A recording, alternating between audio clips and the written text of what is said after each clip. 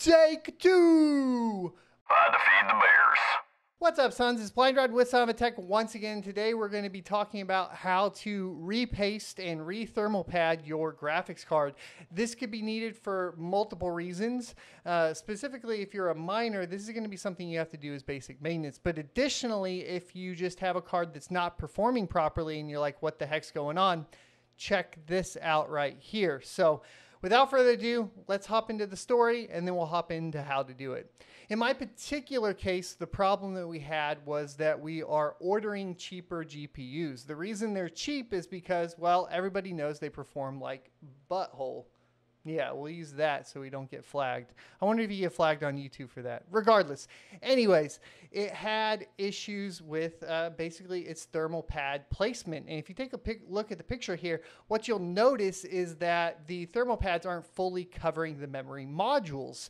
And that's really the only problem. And it's a quick, simple fix. And you can get these thermal pads 2mm thick off of Amazon for about $10. And it'll do about 6 GPUs.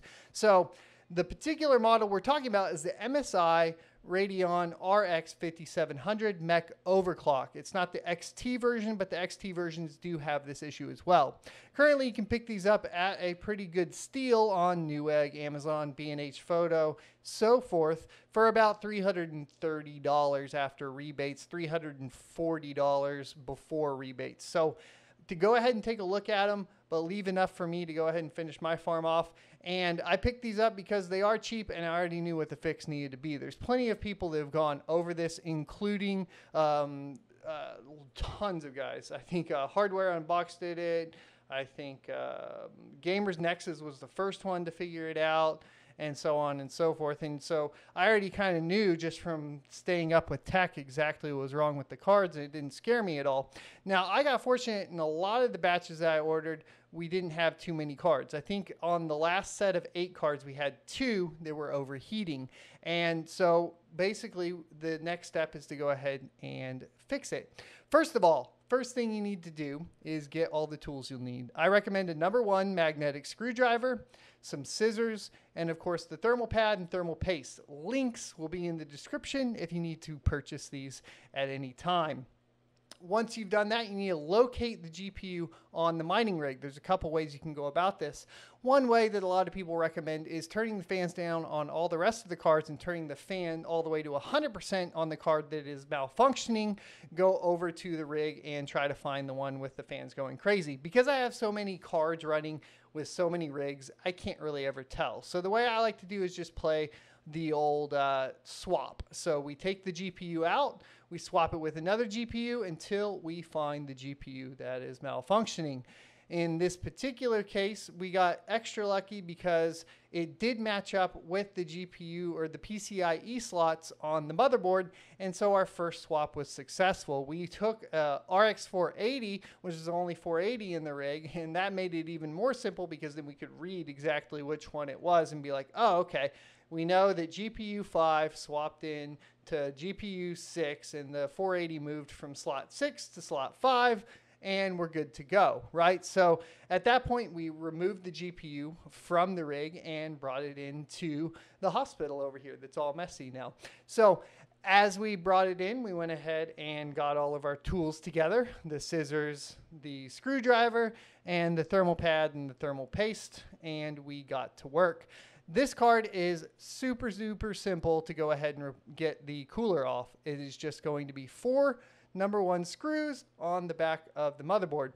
If you are in the United States, because of the repair laws, you don't have to worry about voiding warranty because technically they're not allowed to.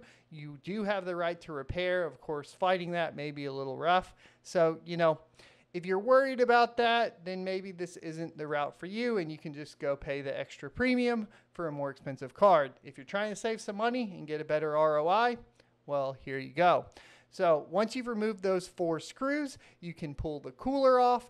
The fan connector is luckily long enough to lay the cooler basically side by side so you don't have to unplug the fan because that can be quite annoying, and you can get to work. As you see, we definitely had issues with the coverage on the memory modules. So you're just going to take your scissors and cut to size. Make sure it covers the entire memory module. On this particular card, you're going to have 8 of them. That's going to be pretty common. 8 gigabytes, 1 module per gigabyte, blah, blah, blah. There you go. You slap those on, clean the paste off of the die and off of the cooler, apply the new paste. Use something like a credit card or the leftover plastic film like I used here to go ahead and smooth out that thermal paste. Slap the cooler back on, throw it back into your rig, and go ahead and hop back into Hive OS or Windows and check the temperatures. Now, Hive OS and Windows, you'll both be able to, depending on the software you're using, like Hardware Info will have it for Windows, or just built into Hive OS, you can click in and take a look at the memory temperatures. So once you do that, you can go ahead and confirm that it is staying nice and cool. In some cases, what I have noticed is on these mechs, you might lose a couple degrees on the core clock because of that extra little thickness on the thermal pads. I believe they're a little thinner from the factory.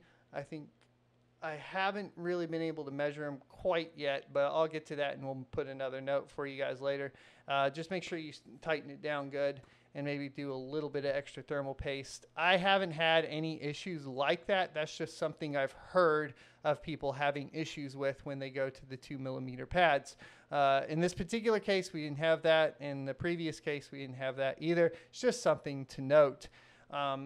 I'm pretty happy. Basically, what we're able to do is get 5700 XTs hashing at 56 to 57 mega hash, right, for about $330. So there you go. Be sure to check the links down below. Thanks for watching. Be sure to leave a like, sub, and notification down below, and I will see you next Tuesday.